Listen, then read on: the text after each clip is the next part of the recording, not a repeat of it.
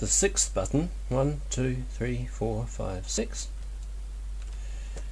Arguably I should have shown this to you at the very beginning. This is the menu button, and this reveals everything that the device is capable of, and it gives you access to all its contents.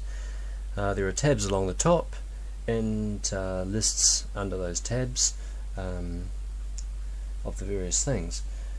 There's a lot of weird and wonderful stuff on here which you'll probably never use, including the Japanese Constitution if you really feel the need to look it up. Maybe an interesting function is in the very right hand tab. At the very top is an atlas. You can look up various different parts of Japan geographically.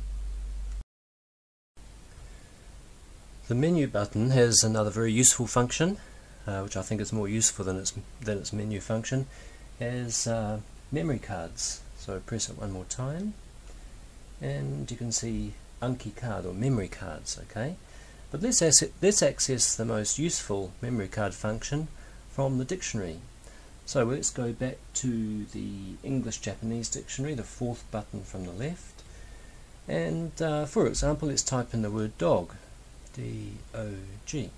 Alright, and we'll choose let's say the top candidate, press OK.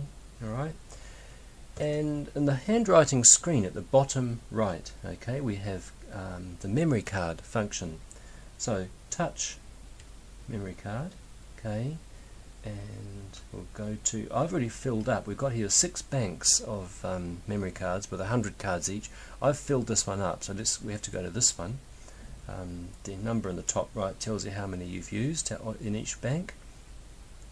Press OK, and you can see we've got in the top half of the screen the dictionary, and in the bottom half room to create a memory card.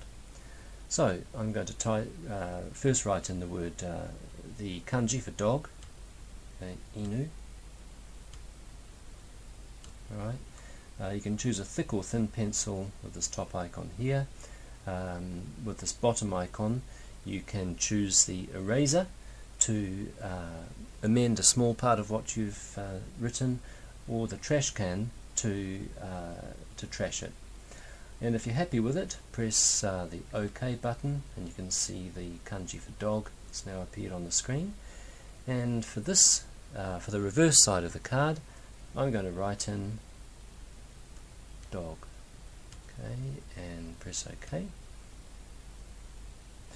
Alright, press it one more time, and we've created our card. To actually use the memory cards, we go back to the menu button, press it twice, go to the default Anki Kado or memory card, then the default Anki Kado Miru, see the Anki card, and what comes up next on the, it's difficult to see, on the handwriting screen on the left, it says that the top option is start from the front of the card, and the bottom option start from the back. So make sure you've chosen the front, as I think that would be most useful in most cases. Go to the bank you want and press it, and here we have the front of the card, the word dog, okay, inu. If we press the OK button again, alright, we get the English dog. Okay, if you just keep pressing them, you rotate between the two. Alright, to view the next card, press the cursor button. Okay, actually the next card is the next card back. Alright, so this is the previous card I created, and again to test yourself, just press the OK and toggle backwards and forwards that way. Finally, I'd like to show you one more trick using the jump button, which is right next to the font size button, this one here.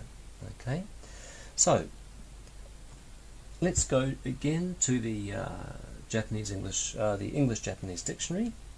Alright, again, let's type in the word dog. Now, inside of the Japanese English dictionary, or any dictionary for that matter, you'll find Japanese words that you don't know within the definition. If you want to look up the definition of those words, it's very easy using the jump key. So press the jump key and you'll see that by default the very top left word has been selected. Using the cursors you can change the selection simply by using whichever cursor you like, left, right, up or down. Let's go to this word here. We press it and we have a list of options, okay, and as an English speaker, option F is probably the most useful one. That's the Japanese English dictionary, so we press that, and here we have the definition in English of the word within the definition of dog that you didn't know. So that's it, the basic introduction to the CASIO EX-word DATAPLUS 4 XD-SP6600. If you buy this product from Goods from Japan, we're more than happy to answer any further questions you might have about how to use it and its various different functions. That's all. Thanks for listening. Sayonara.